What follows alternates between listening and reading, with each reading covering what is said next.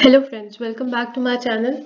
In this session, we are going to cover a very important numerical from the topic of pipelines, which is in computer architecture and organization. So many times you get the numericals of pipeline speedup. We have already covered the basics of pipeline and all the basic formulas which are required to find the pipeline speedup, which are here in the above suggested playlist. So I'm just putting on the particular video which I made on the basics of pipeline suggested pipeline speed up numericals. So you can please view that to just refresh the basics a bit. And then now today we are going to take up a recent GATE 2020 question from this topic. So let's see what the question was and how we solve it in the simplest manner and the quickest way possible. So here is the question. It says, it basically gives you a scenario of non-pipelined version and a pipelined version, and finally they ask you about the speed up. Okay, so I'm going to basically read the question, and side by side I'm going to list the given jotted thing. I'm going to jot down the given things for both the scenarios, and then we're going to solve the question. So here it is given that in a non-pipeline processor operating at this much 2.5 gigahertz. So what is this? This is basically the clock speed. The clock speed for this non-pipeline processor. And then it says that it takes 5 clock cycles to complete an instruction. So therefore, how many cycles are there per instruction? It is given as 5. And so that is what I've written over here. So I basically, how I solve this is, I first of all find out the execution time in case of a non-pipeline scenario, and parallelly I also find the time in case of a pipeline scenario, and then I finally find out the speed up. Okay, so I have written the clock frequency, which is given as 2.5 gigahertz. So from this we can find the cycle time, which is 1 by clock frequency, 1 by 2.5 into 10 to power 9, since it is gigahertz, and this comes out to be 0.4 nanoseconds. Now similarly, it was given over here that there are 5 clock cycles per instruction, so therefore cycles per instruction, CPI is 5.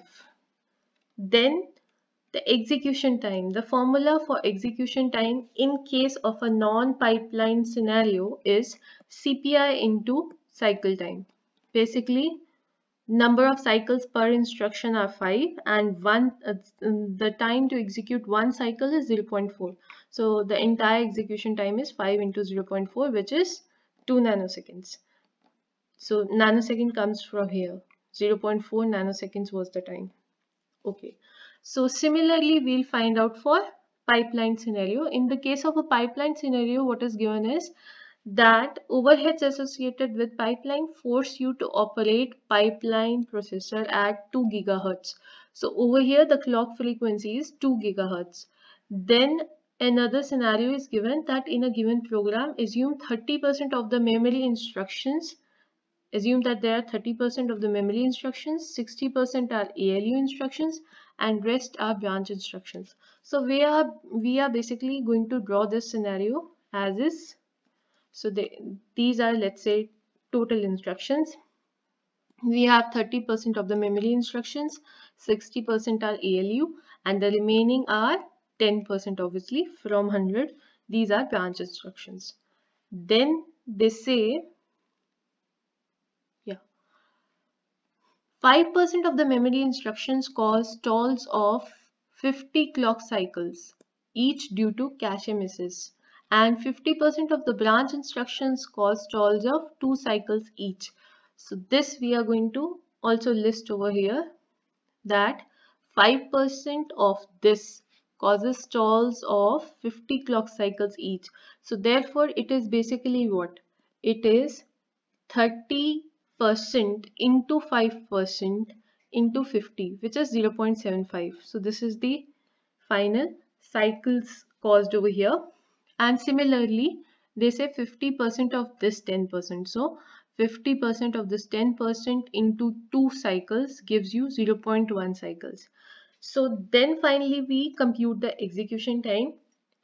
Before that, also using this clock frequency, we had computed the cycle time in the same manner. Cycle time is 1 by clock frequency, which was 1 by 2 into 10 to the power 9, which is 0.5 nanoseconds.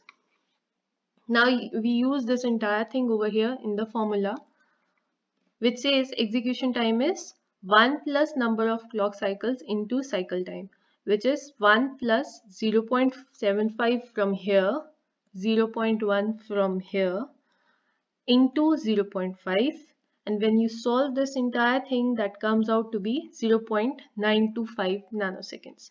Now finally the speed up. The formula for speed up is very simple. It is execution time in case of a non-pipeline scenario upon execution time in case of pipeline scenario, which is 2 nanoseconds upon 0.925 nanoseconds, which comes out to be 2.162. When you round off to 2 decimal places, it is 2.16, which is your final answer for this numerical.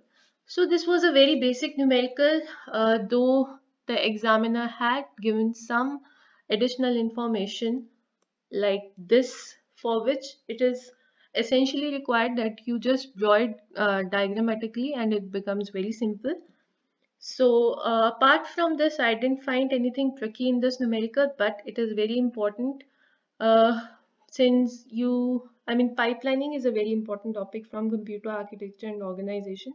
So in that manner, it holds a great importance. And so you should always practice these kinds of numericals. I hope this numerical or the things that we discussed in this numerical that did clear some of your doubts. In case it did, please press the like icon below. And if you have not subscribed to my channel and if you want to see some more videos of this type, please subscribe to my channel and press the bell icon along with it. Also give your feedback uh, in the form of comments listed below. In case you have any doubts, you can also list them as the comments in the comment section below. Okay, then I'll be back with some more videos and some more knowledgeable sessions. Till then, stay tuned, keep practicing. Thank you.